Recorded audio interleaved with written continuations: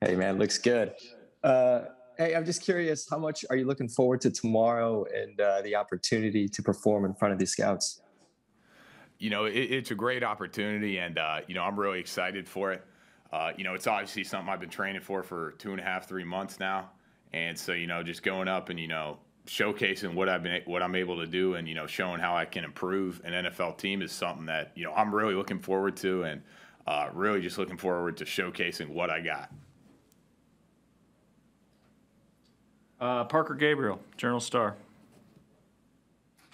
Jack, just over the course of time, did you ever have expectations for what this period in your career would look like, what it would be like day to day? And obviously, it's a strange year all around, but how has it matched or not matched your expectations the past couple of months?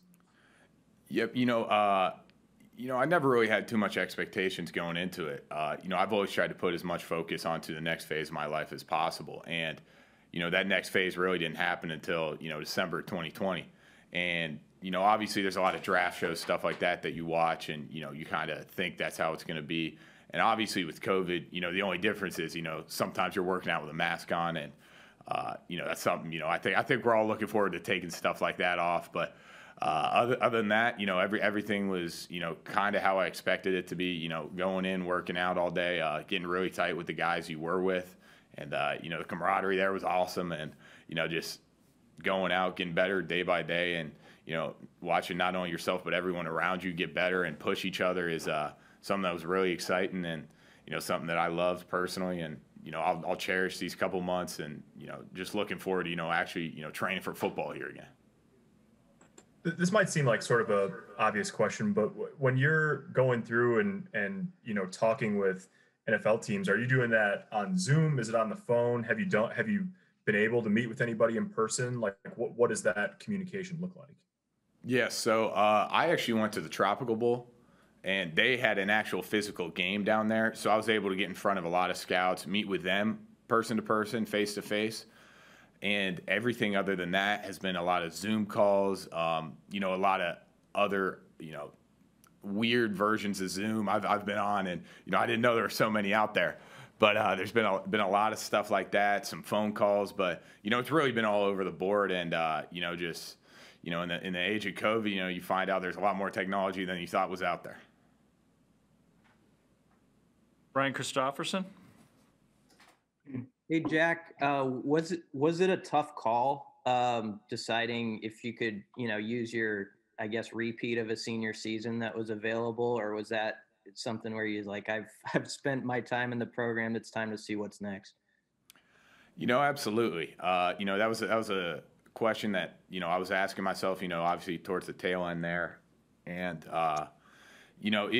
it was something that I obviously talked to my family about a lot. Talked to my loved ones, and at the end of the day, I felt that I'm the best football player I have been, and I felt like I was ready for that next challenge, ready for that next step, and ready to step out of the comfort zone that was Nebraska football for me, and really take my game to the next level. So that was a lot of things that went into my thought process, and I feel my game, like I said, is the best it's ever been, and I just felt like I was ready to take that next step, and I just felt like I was ready. Guys don't like to say how hurt they are during the season sometimes, but I know you took that was a tough injury right off the bat. How much pain were you playing with throughout 2020? Obviously, anytime you have an injury like that, you feel it a little bit, but it's something I was able to tough through. I take pride in I was told it was going to be a 4-week recovery, and I ended up only missing one game for it, and playing with pain, that's just football.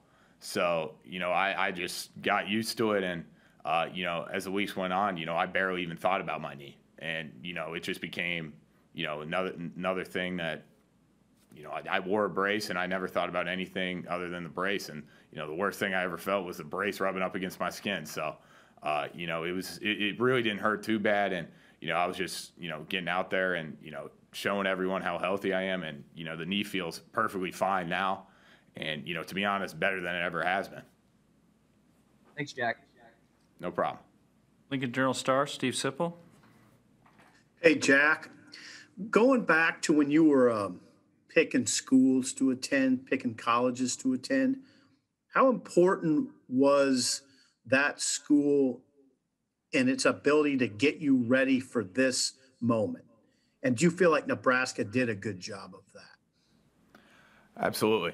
A big reason why I did come to Nebraska was initially the pro style system, and under Coach Riley and Coach Langsdorff, and obviously I was throwing a curveball 2 years later when Coach Frost comes in and it's a whole different offense, and initially I didn't know what to think of it, but I'm extremely grateful because I do feel like both offenses and both coaching systems got me ready for the next level. It showed my versatility, and under Coach Riley's staff, I'm blocking a lot more in line. It's a pro style system. And then, coming to Coach Frost, I'm able to spread out a little more, block more on the perimeter, run some routes from the slot, and, really just expand my game. And it really forced me to become a lot better of a football player and more versatile. So, I'm really grateful for both staffs. And I think, just the unique combination of the two really did help prepare me for the next level. Jack, one other thing, what do you miss most about the training table at this point? It's a lot easier going in there and, just making a plate for yourself instead of, going over there and grilling chicken every day on Sunday and doing stuff like that. So really just the convenience. The training table was something, Dave Ellis did a great job of, making sure food was always ready for us, always available. And so, just the strict convenience was, something that, you got to get used to when you don't have it there. And, it's something that, as soon as you don't have it, you really learn to appreciate it even more. Thank you, Jack. No problem. Mitch Sherman, The Athletic. Hey, Jack, if you can kind of turn back the clock 1 year ago to the pro day in 2020, it was right at the very beginning of a lot of changes that you as football players had to work around. How much from then until now has your viewpoint on like what you take for granted in this entire process changed? Yeah, absolutely. I think COVID just in general has really made people appreciate a lot more what they do have. Coming in and being able to work out is something, before COVID, I'm sure we all took for granted. We thought the weight room would always just be open. We thought spring ball would always be available. And, I think it really just kind of changed specifically my perspective in realizing I get to go out and do what I love every single day and have cleats on my feet. So, it's something that, I really, try to, really consciously realize that, hey, this is really truly a blessing that everyone talks about. And, you don't know if the weight room is going to be closed down, because of some pandemic or any other factors like that.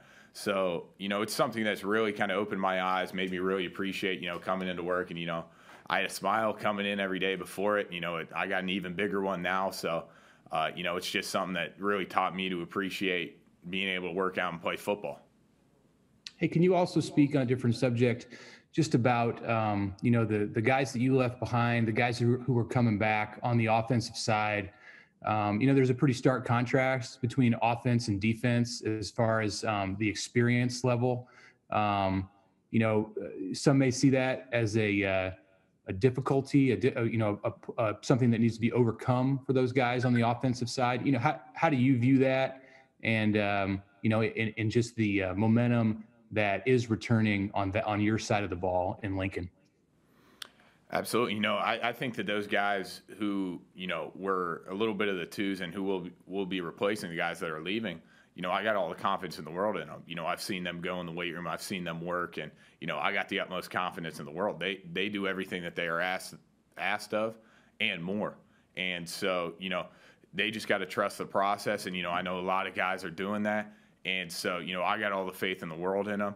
And, I'm just excited to see what they can do. This is their opportunity to go out there and show what they have. So I'm pumped for them.